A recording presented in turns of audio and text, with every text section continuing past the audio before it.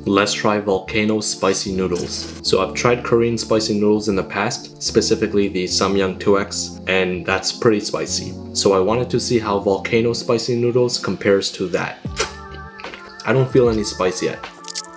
I'm starting to get a bit snotty. But it's still nothing crazy. I'm starting to feel a bit of a sweat. My eyes are kind of watering.